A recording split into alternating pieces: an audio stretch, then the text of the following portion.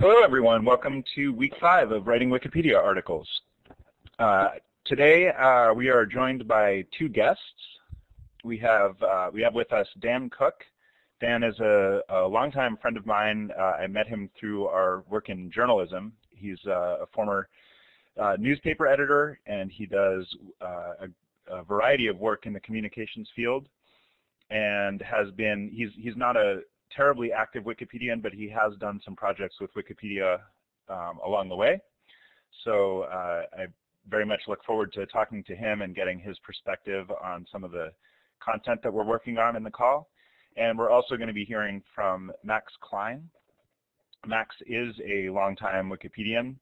I first met Max through our work together in the Wikipedia Public Policy Initiative, which was a pilot program that led to the Wikipedia Education Program. He worked with a class at the University of California at Berkeley to help them explore Wikipedia. And more recently, a couple of years ago, I had the pleasure of working with Max a little bit lately in his position with OCLC Research. So OCLC is an organization that provides services for libraries around the world. One of their more famous projects is WorldCat, which some of you may have heard of, which is a directory of resources at different libraries that you can pull up online. And so Max served there as a Wikipedian in residence, and he helped them think through a number of ways that libraries and Wikipedia can work together to further both of their missions. So I'm really looking forward to hearing from Max both about some of his work there and also he's going to walk us through some of the content that we're looking at in the open education sphere and give us a sense of what these articles look like to an experienced Wikipedian and maybe give some ideas of what we can do specifically in those articles or in articles in general as we improve them. So hopefully this will be a good bit of support as you're all working on your own final projects, because I think we'll have some common themes that we see among all of these, the articles that we look at. So that was a bit of a long introduction. Before we dive in and talk with Dan and with Max, I want to make sure that we're all kind of caught up. So I want to take a few minutes, and if anyone has burning questions about the final project, I'll say these are for more logistical questions, things that we can deal with rather quickly in the first few minutes. If you have more detailed questions, please save those for the later part of the class after the first hour. And we can dive in and really take a look at your project. But if there's anything that's really confusing you or holding you back, why don't you go ahead and ask it now on the Etherpad. And also, if you have any questions about the badges that I introduced last week, the Wikisue Burba badge and the Wikisue Signature badge that you can earn as you complete the course. So I'm going to pause for a breath and a sip of water here, and if there's no questions, then I think we can dive right in with our guests.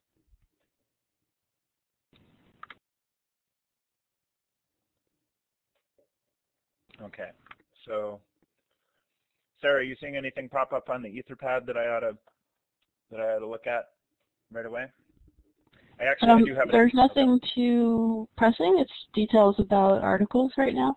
I was thinking that people might appreciate a review of the badge process, since we went through it fairly quickly last week and hadn't really talked about it previously. But we could maybe do a quick poll to see how many people would be interested in that, and you might want to do that later as well. Yeah, that sounds good. Why don't you click on the green check mark on your screen if you'd like to hear a little bit more about badges before we get going. Okay. Your green check mark is at the top of the list of contacts. You see a list of little icons, and you can say yes or no with green or red. Okay. I see just a few people, so I don't know if that's just because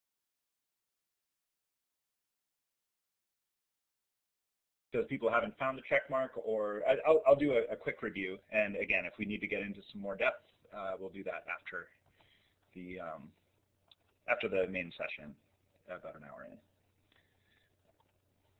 So let's see, I'm going to pull up my screen share here.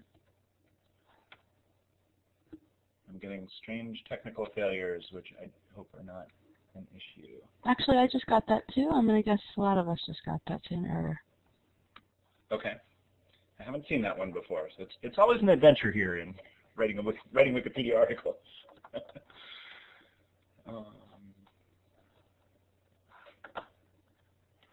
Okay, so I assume you can all see my screen.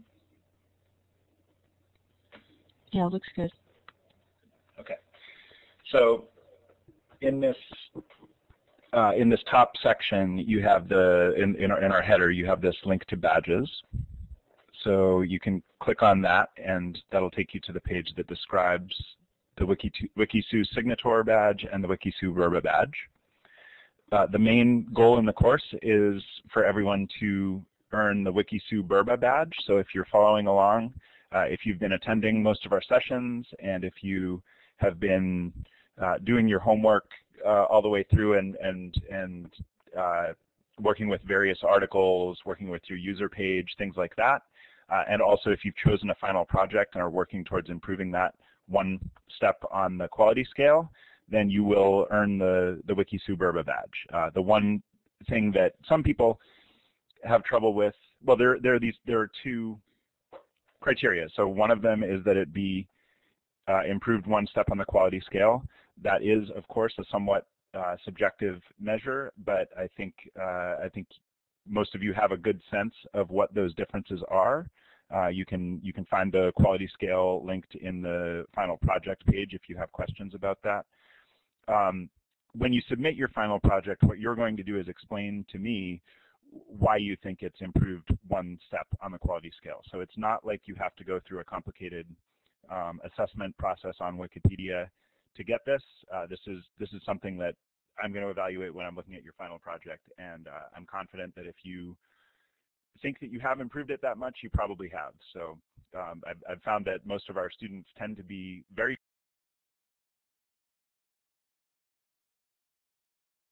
critical of themselves and really wonder whether their work is good enough, and in every case where someone submitted it, it really has been. So don't be shy about that part.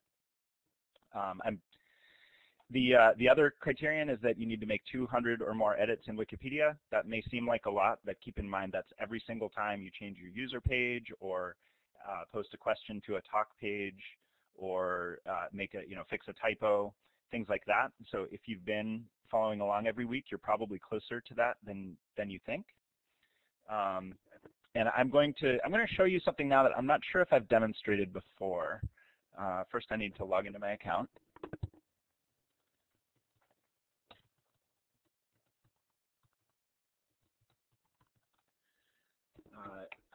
So if you are trying to figure out how many edits you've made, the way you want to do that is click Contributions at the top of the screen,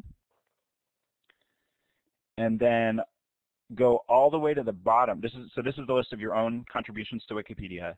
Go all the way to the bottom and click this link that says Edit Count, and this is going to take you to an external tool it's outside of Wikipedia itself, but it is on a Wikimedia project. And this will tell you, oh, I see, I have, yes, okay. So this will tell you on line, yeah, so total edit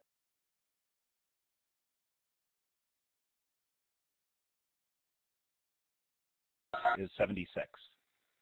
So there is a more detail. This has actually changed since the last time I looked at it, so that hence my confusion. But this is where you can see that. So that number should be at least 200 when you request the Wikisue Verba badge. If it's not there by the end of the course, I see someone has asked when is the final project due, Alex. We hope that you would finish by the end of next week. It is a 6-week course. And we expect that probably you will submit your project at that time, but it's not a problem if you don't. If you feel that you need some extra time, you can submit your badge, you can submit your work for the badge really at any time. I'm happy to review these at any time they come through, and also other people who've earned the badge in the past can evaluate it and award the badge. So yeah, so if you do find that you're not quite getting to that threshold or you're not quite ready to submit at the end of next week, that's not a problem. Guiso, I see you say that's either or 200 edits or the improvement of an article. No, it actually is both. And I'm sorry if that's not clear in the description. Oh, I see. So number one is either start a new article and bring it up to start class, or improve an existing article at least one level. And then in addition to whichever of those you choose, it's also 200 edits. Okay, and also if you feel that you're not getting to the WikiSou Burba badge and you don't expect to get there anytime soon, that's what the WikiSou Signature badge is for. So this is a much easier one to earn. If you have if you've come to a few sessions and haven't really taken on a final project or haven't made major improvements for it, this is the one you can apply to anyway, because almost certainly I think probably everyone currently listening to me has earned this badge. So there would be this one is certainly within your reach. Okay, so if we have more questions about the badges, let's take those after the session, because I want to jump in and talk to our guests. So I'm going to start off with Dan. Dan, as I said before, is a journalist and communications expert by background, and he's engaged with Wikipedia in a couple of interesting ways. So I think he's going to tell us a little bit about his general take on Wikipedia, and also take a look at some open education content too. So Dan, take it away. Thanks, Pete. Well, Pete was my instructor on Wikipedia. Since he was in on it early, and I knew him around that same time, he was sort of able to keep me up. A little louder, please. So just like this right now. Okay. So he was able to kind of bring me up to speed. I just want to say the primary ways that I've used Wikipedia, the primary way is as a journalist.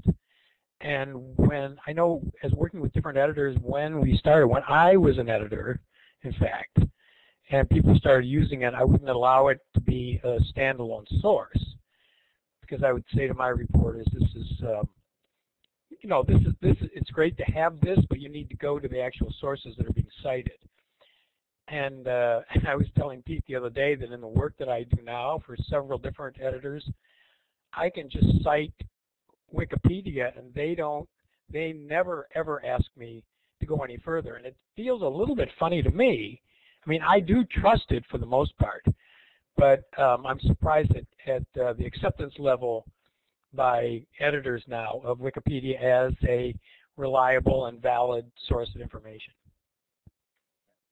So then, apart from that, Pete, I also had for a while, I had this bizarre sort of communications marketing job with a startup in Portland, and they had a Wikipedia site, and it was just plastered all over with, this needs to be improved, and this sounds like an advertisement, etc. And the founder of the company really wanted that thing to be cleaned up.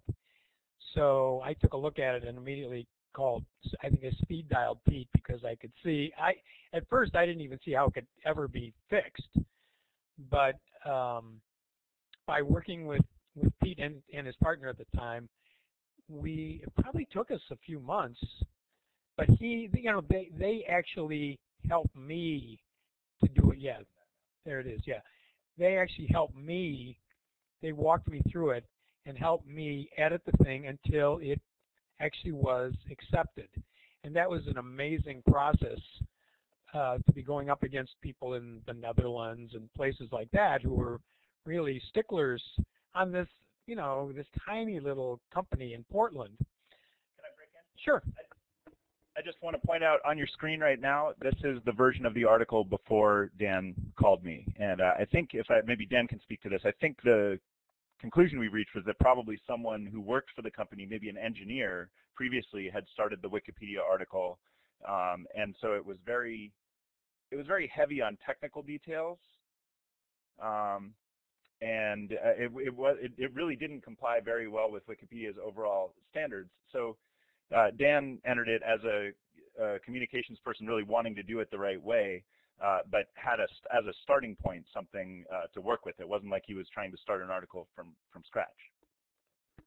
Yeah, that's correct. And for us, the biggest hurdle was notability, because it was a really small local company. But it turned out that they actually had gotten a fair amount of tech press at a couple of their releases. And so we were able to use that and some other mentions on blogs and so on that I had actually facilitated, so that we finally were able to meet the notability requirements. We got the rest of it cleaned up, and our critics finally signed off on it. So I think if you look at it today, there it is. Sadly, the company no longer exists, but the article does. but notice how many more independent references. Yep.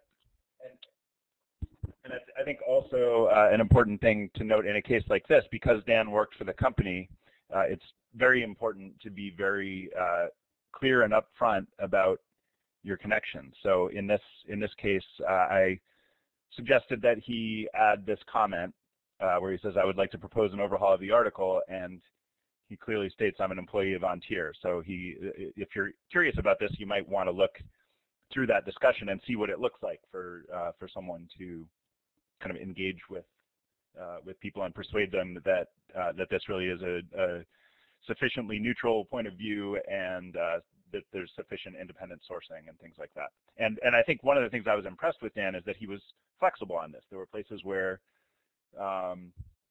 this volunteer who had put some of the tags on the article had problems with the way that Dan had written it, and even that I thought were reasonable, but his perspective was different, and Dan was very willing to make some changes to address those concerns. Well, I think part of it was that Pete really schooled me on, for instance, the founder of the company had actually gotten in some arguments with the critics, which really does not serve your purpose at all.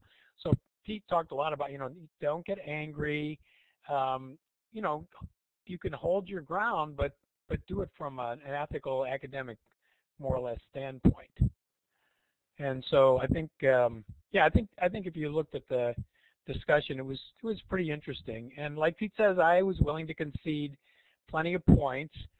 And in the end, the founder of the company was not very happy with the article because it wasn't the marketing piece, which is what he wanted. But it did meet the Wikipedia standard, and I was pretty happy that that they did stick to their guns and didn't let this stuff go past them, because it gave me that single experience gave me quite a bit of confidence in Wikipedia as a reliable source, actually. Okay, great. So I think, Dan, would you like to comment on something you haven't worked on a educational piece? It was open educational resources? Do you think you could maybe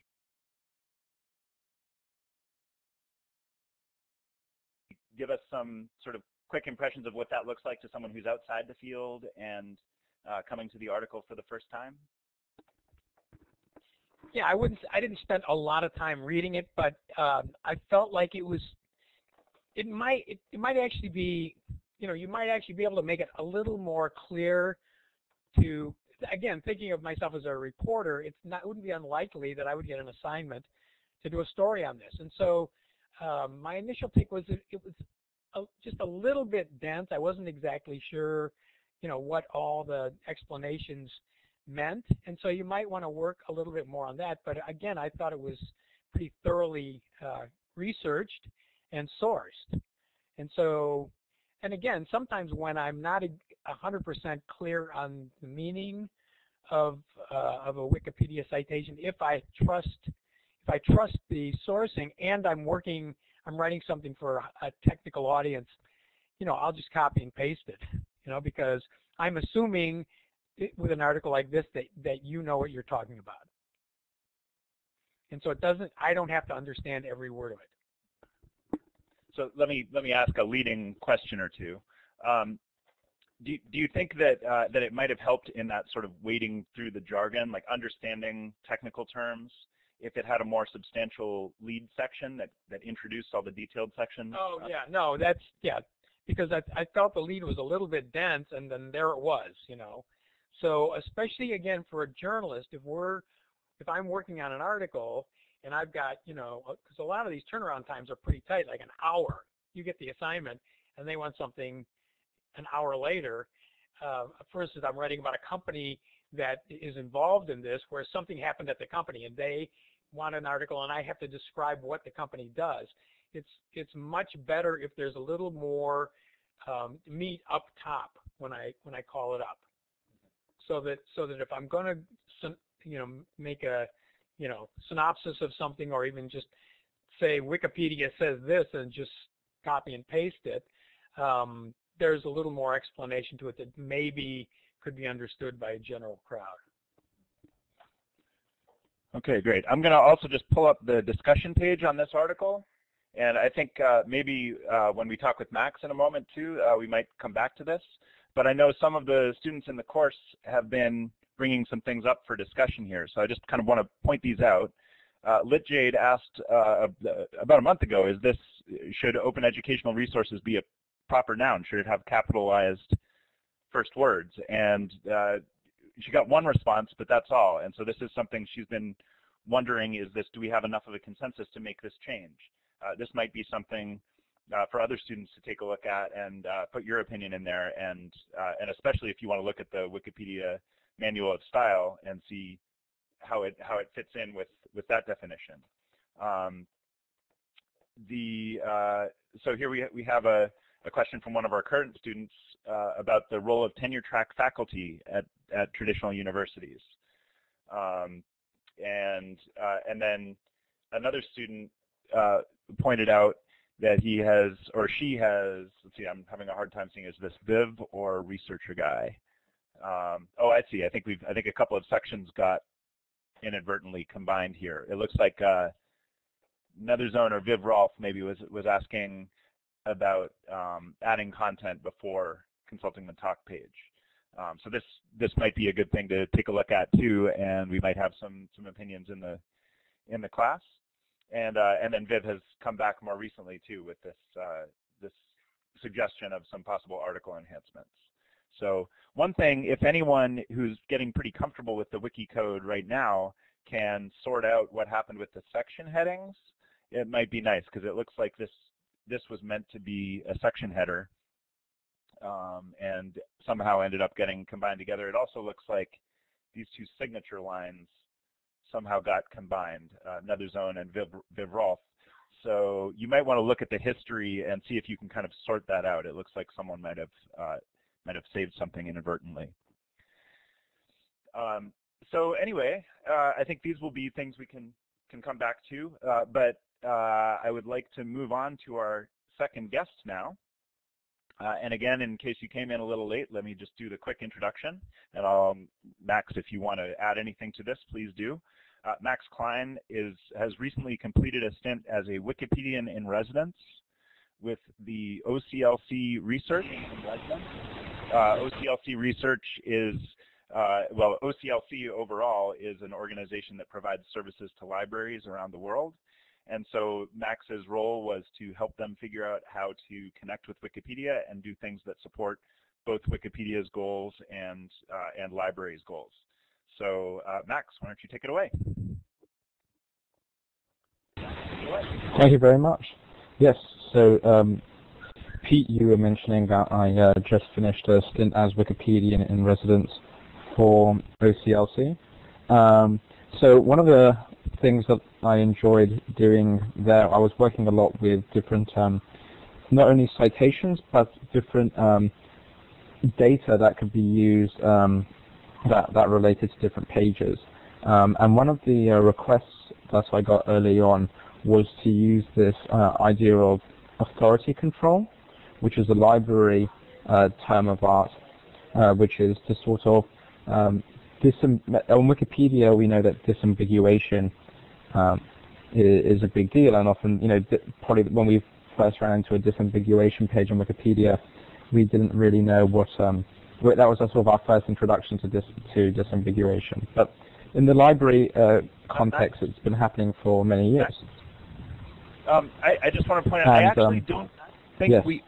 I don't think we've yes. actually covered disambiguation. We usually have by this point in the class, but maybe you could introduce that a little. Covered. Some students have run into it, but I don't think have by this point in the class, but maybe you could introduce that a little. Some students have run into it, but I don't think everyone has. Well, can we do a poll to see just quickly how many people have ran into a Wikipedia disambiguation page? Just for fun, just as a fun statistic? Well, as that's populating, yeah, basically, the way that disambiguation happens on Wikipedia, it looks like quite a vast majority here. Like out of about 10 clicks, 9 are there. Yeah, I mean, so the way that every Wikipedia article is identified on Wikipedia is through its title. So maybe Pete, you can show the URL, the title URL. Highlight it. And so yes, so that is the name of the article. That's a problem when two of the same people are called John Adams, because there are two different people, two different titles. That there's basically a conflict there, and the way that that's resolved with the Wikipedia context is oftentimes there'll be the title will change and there'll be a parentheses, and then then the disambiguation will occur by sort of giving a distinctive feature. The way that that's the Wikipedia sort of way to do it, and the way that it was done in the library realm was to give unique numbers to every topic, and then have the unique numbers have a central database. So I made about 250,000 edits to Wikipedia using a bot. And for those who don't know, a bot is a computer program that automatically edits Wikipedia. So, like if we look at the John Adams page here, so if we type in John Adams into search, maybe, we'll see what happens. It's a very common name. So it gives you one specific John Adams, but then Wikipedia says there's a disambiguate, like there are different John Adams. So if we click on this, if we clicked on disambiguation, we would find all those different different links. But even if this one person is a bit more famous, like how can you be sure you have the very right one? Well, the Library of Congress keeps track of all the different John Adams. So if we scroll down, okay, so this is how many different John Adams there are, like 50 or something. And if we scroll down to the bottom of this page here, Pete, just above the categories section,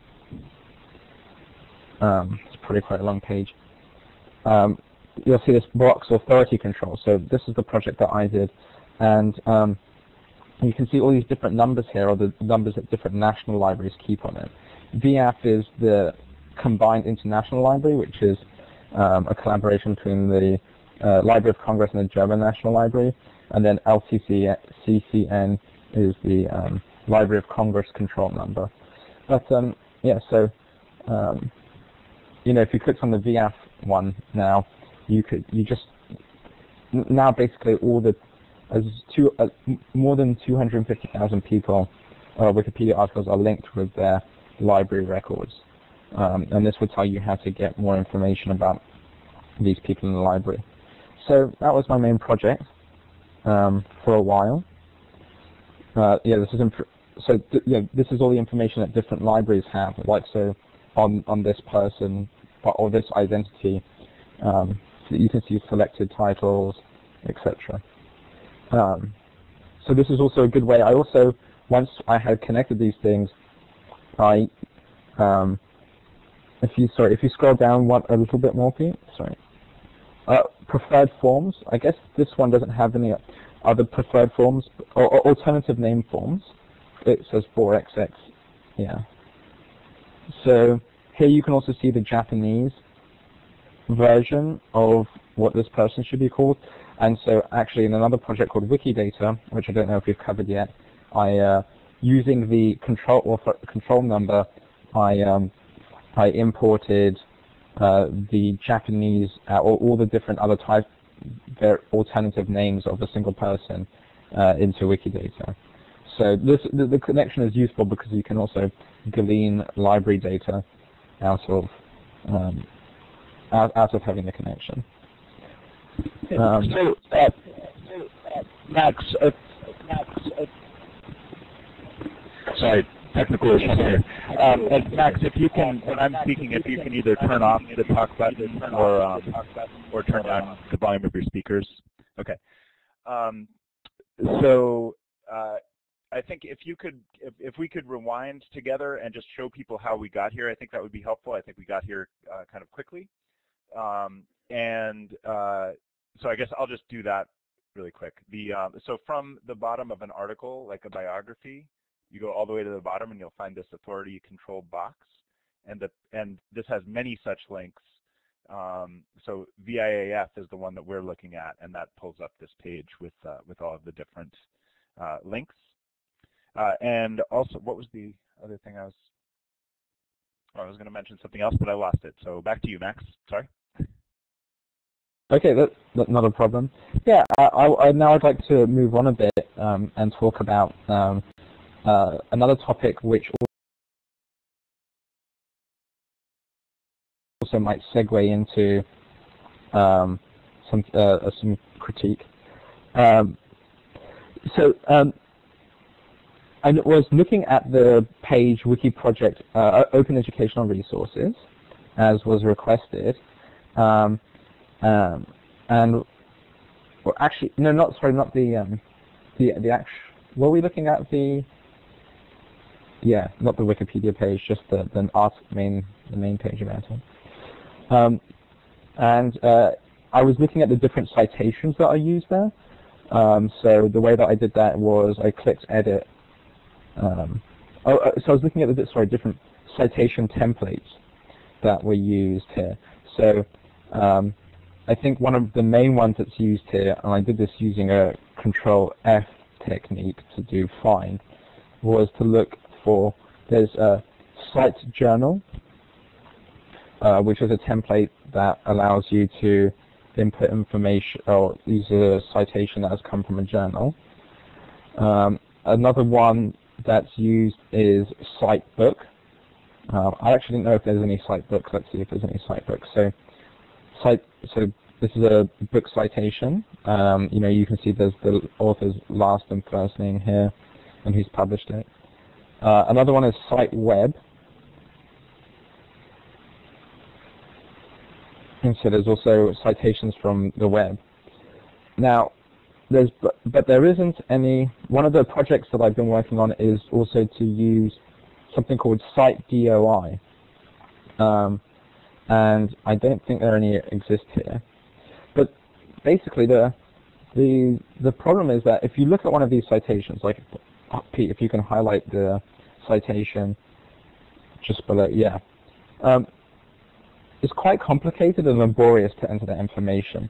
You've got different, you sort of have to separate different parameters by the vertical bar, and you have to name the different parameters, and then you have to wrap it inside. So then you have to keep track of also sometimes there are like, you have to keep track of sort of where it begins and ends. So because that's difficult, there are different. One of the tools that was developed was called Cite DOI, and basically academic or other types of publishing, just like an ISBN is released for a book, DOIs are sort of the equivalent of ISBNs for journal articles, and the way that, and so if you just use this Cite DOI template, then with the DO, and then use a vertical bar, and then you would type in the DOI number. I don't have one offhand, but basically what would happen is that another robot. Max, why don't you walk us through how to find one?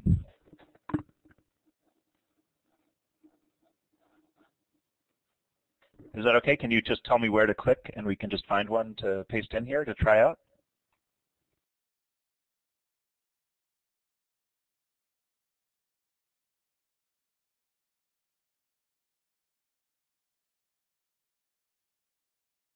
Max, we can't hear you. I think you turned off your talk and maybe didn't turn it back on. Yeah, that was it. Sorry. Yes, so I don't know.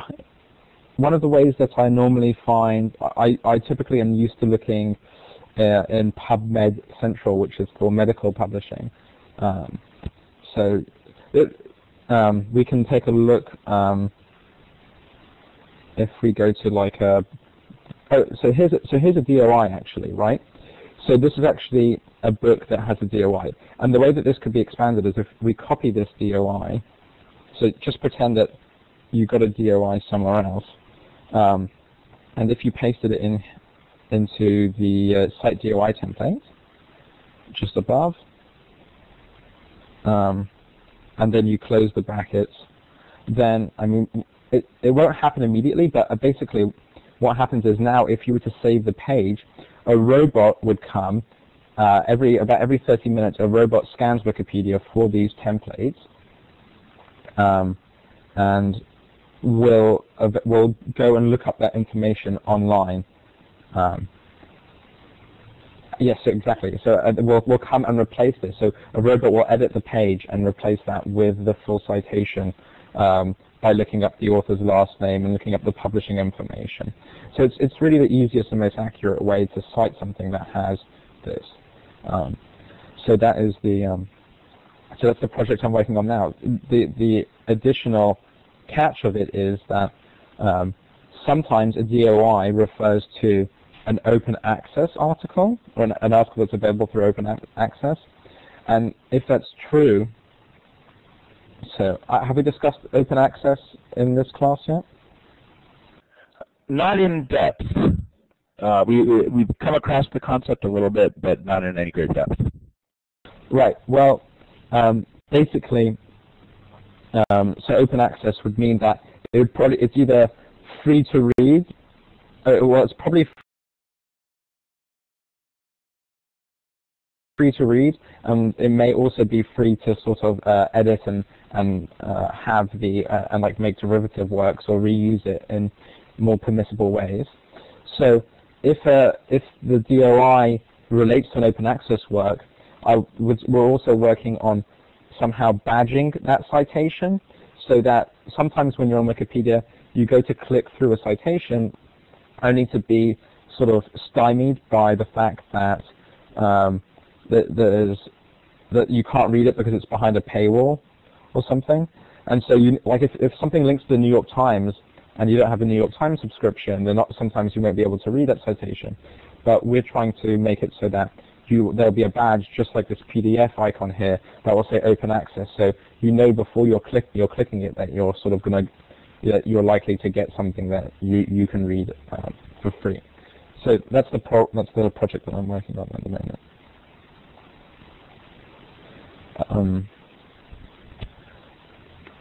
So perhaps we could.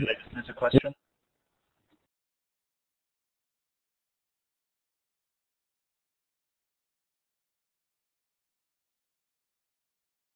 Do you have any other questions? Are there any questions on this that I could answer before we?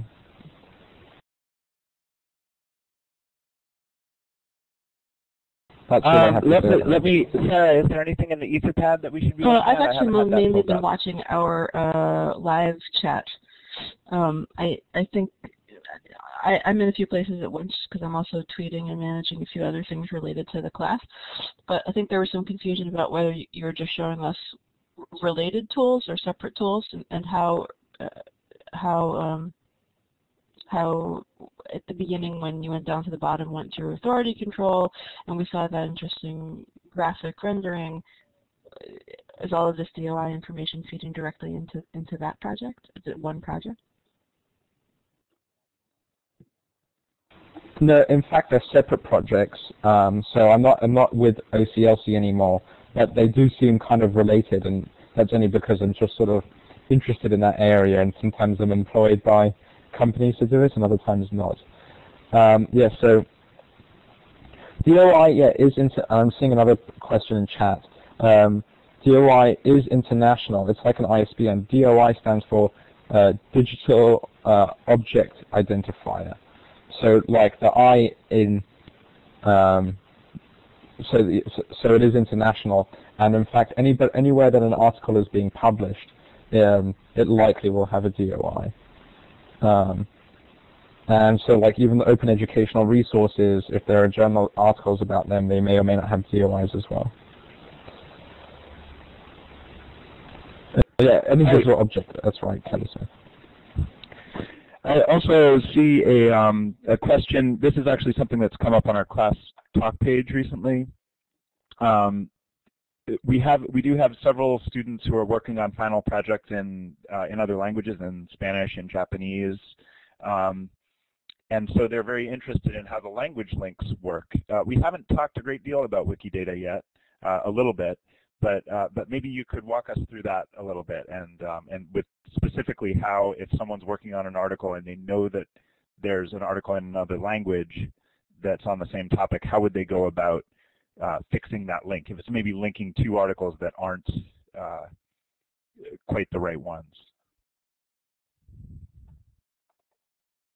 As I understand it, the question is, how do I link two Wikipedia articles that are on the same topic, so that their language links in the left-hand sidebar will match? Is that correct?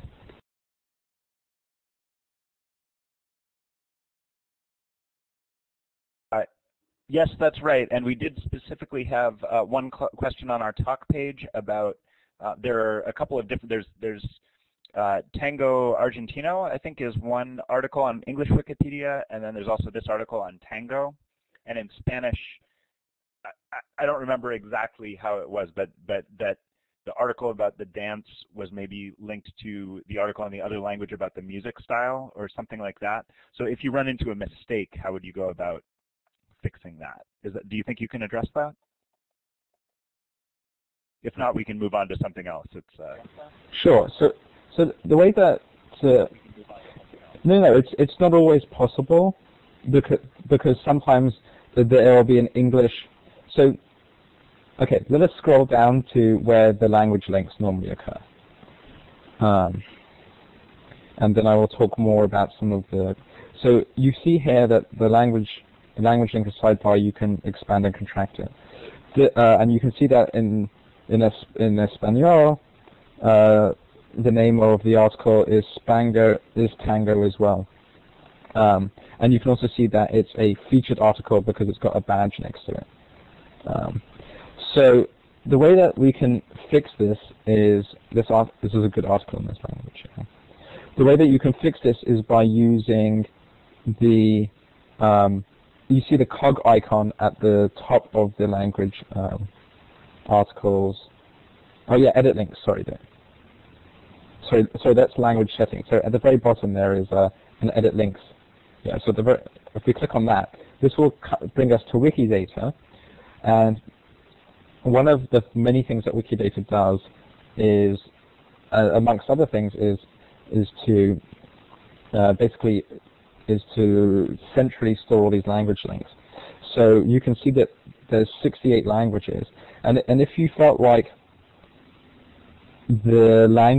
so this is a cluster of different Wikipedia articles, and if you felt like there should be a different page, what you do is you click edit on the language that the cluster of the language. So there might be okay, let's click on the English one actually. Let's cancel this, just so that we can work in a language that everybody knows. So if we deleted this and started typing Tango, I think it's going to autocomplete. So yeah, so you see there's Tango music, Tango dance, Tango ballroom, Tango is a musical genre, Tango is a drink. If this was mistakenly mischaracterized, one could click on the right language link, and then after clicking save, some auto magic. That's fine. I mean, we can always revert it. So we can some magic would happen, and Oops. I don't know why there was an error. But this would be the way to do it. Now, of course, okay, so this is saying that Tango music is already in a different cluster, and it's probably to do with the Tango music cluster rather than Tango as a genre itself. So one of the things that can be difficult is that sometimes there can be mergers, and sometimes different Wikipedias have different levels of granularity. Like, not to pick on the Estonians, but I imagine that there is probably less, that Tango maybe is only one article in Estonian versus Tango, and Tango as a music genre. So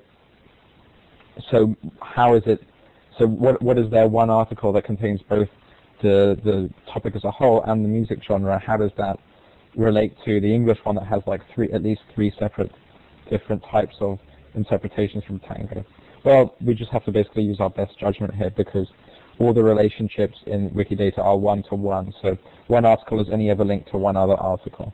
And this is yes, the Estonians only have one article on Tango. They don't have an article on Tango the drink. So we just use our best intuition to overcome the technical hurdle of there only being one. Every article is linked to one other language article. I hope that answers the question.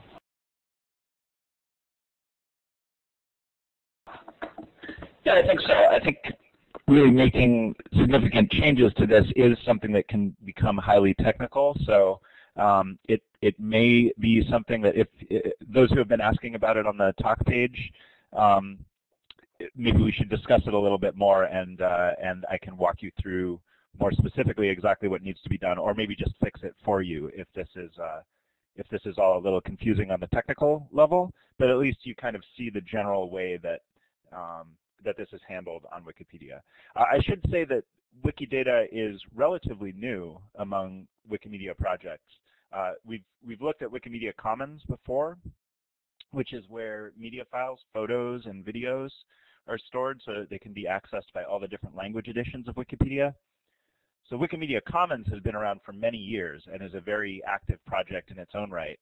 Wikidata is something that I believe it actually has been around for a few years, but wasn't officially adopted by the Wikimedia community until more recently. So it is pretty active, but those of us who have really been in the Wikipedia space, it's a little new to us.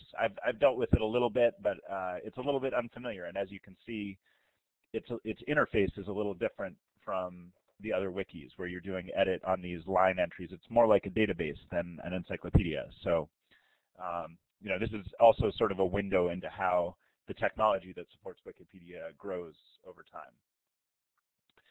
We do have some other questions. I see we have a student asking if you write a biography, for example, that doesn't exist in any other language, what would you do in a case like that? I think probably that's just you wouldn't do anything, but you might want to start a Wikidata entry for in case someone does cover them in another language. Is that about right, Max?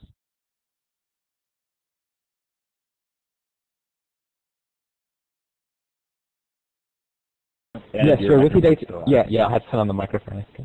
Your Wikidata, whenever you don't have to add your article, or your article becomes automatically added to Wikidata, insofar as that it's just not linked to anything else yet. So when you create a new article, it's not like you have to put it into Wikidata. It's only when you want to link several articles in several languages to each other that you'll have to do that. Wikidata will become a problem.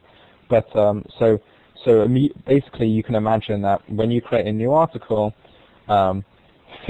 that you start a new Wikidata cluster and it's of size 1, and that's the only article in it. I'm going to link. I also did some research into what percentage of articles have a foreign language equivalence in each different Wikipedia. So it turns out that like more than 50% of English Wikipedia articles have no foreign language equivalent. And that actually kind of seems strange because I think when we normally are used to seeing side links, but that's because we don't dig down deep into that many articles that often. And actually, English Wikipedia is the most unique because or as I qualify it, because it has the fewest other equivalent articles. And I'll link now into if you're interested, I'll link to a blog post I wrote about comparing I did the same thing for every language. So I'll show you that link. Yes, please.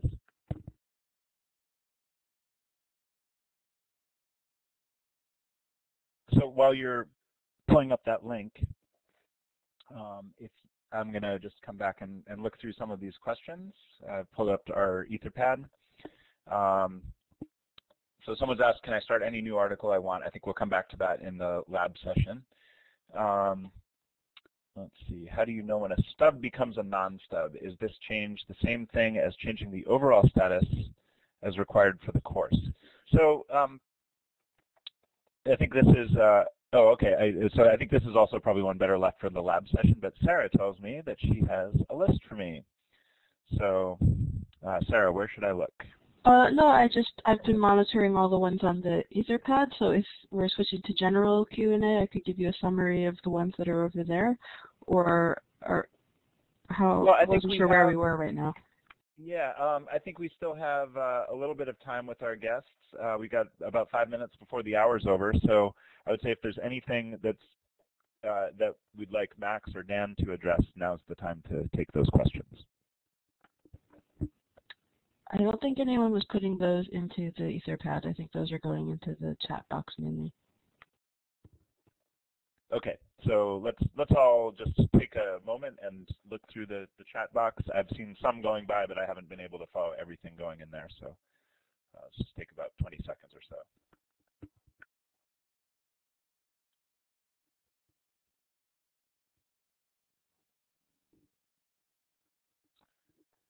So I see Guiso says, could we look at this article in Portuguese that only links in one direction? That's an interesting case. So here's the article in Portuguese, and I see 5 different languages in addition. And if I click on the English one, where does that take us? Well, it looks like we have 5 links here as well. So I'm not sure I see the issue that you're pointing out.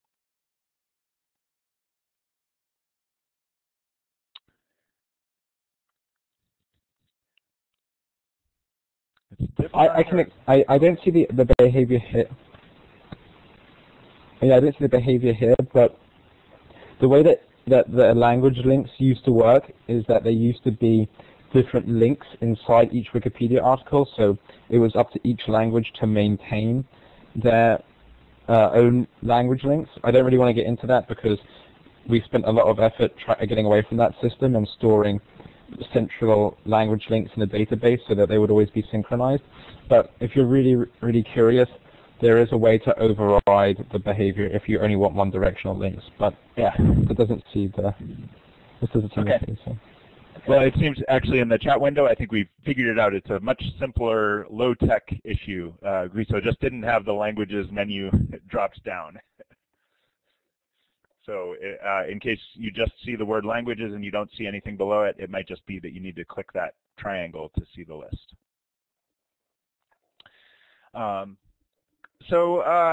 We are coming to the end of this hour here. If we don't have anything else specific to Dan, we haven't heard from you in a while, but we've talked about a bunch of stuff. Is there anything that you'd like to add before we finish up? Well, no, actually, I was more interested in what Max was having to say. I'd like to hear a little closeout from him. Okay, let's do that. Max, can you wrap us up and maybe tell us about what you? If you don't have anything, feel free to tell us anything you want to, but as a prompt if you don't, what do you think are some of the big issues Wikipedia faces in the near future, and what can we look forward to?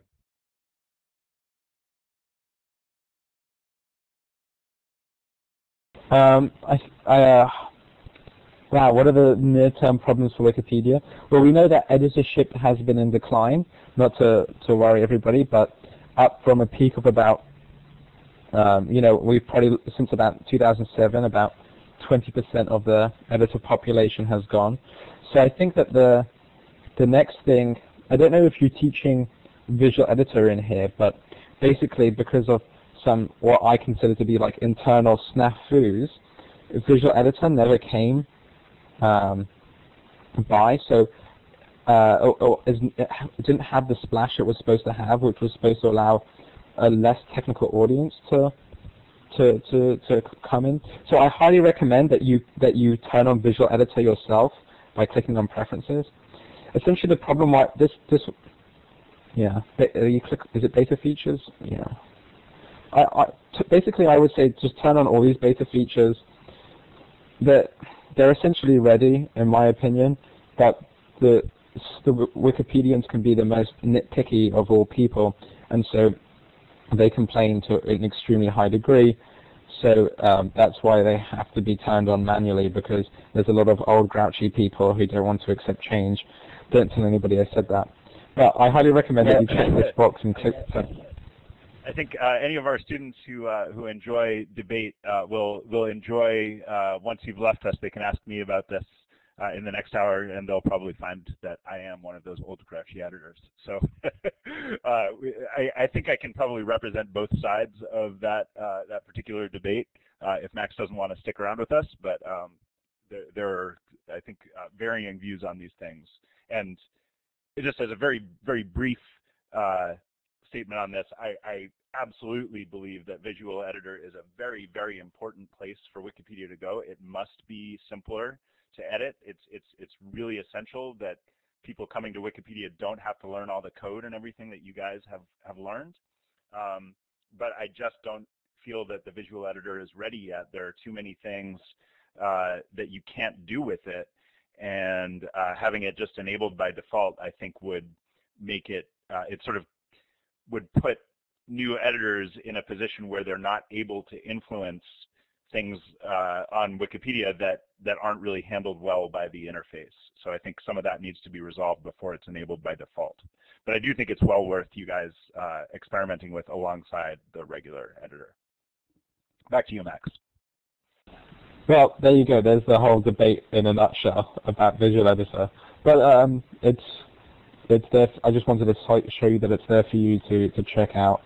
But no, that was what I don't have anything more to say on that.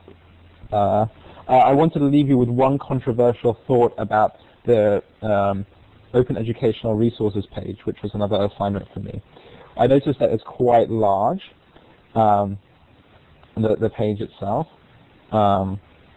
and I think that the section that least fits in here is the initiatives section, because in comparison to the other sections, it's quite long, and it's also every open access initiative kind of wants to get their say in here. So my suggestion, which you can mock it or take however much you like, would be to split this up into another page. And also, in addition, maybe you can make it one of those pages which is like a comparison of or list of pages which have those, which are mainly like list type articles. And that's another thing that you could explore, like sort of what list articles are. So maybe split off the initiative section into a list of. And that's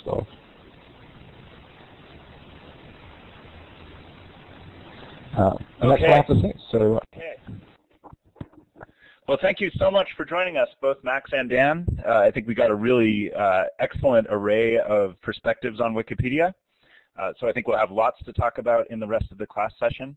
I think our guests both have to leave us, but why don't the rest of us take a break, as has become our custom, so that we can keep our brains fresh. Let's return at 20 minutes past the hour. Oh, wait, I think we have a comment from Sarah before we break.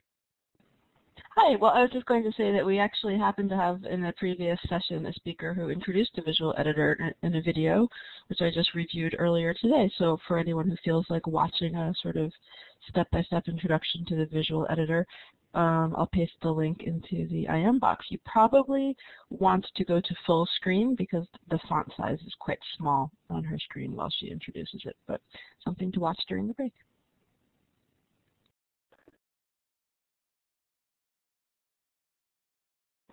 Okay, that's an excellent idea. So we'll have that in the chat window here in a moment, and maybe we'll also put it in the Etherpad.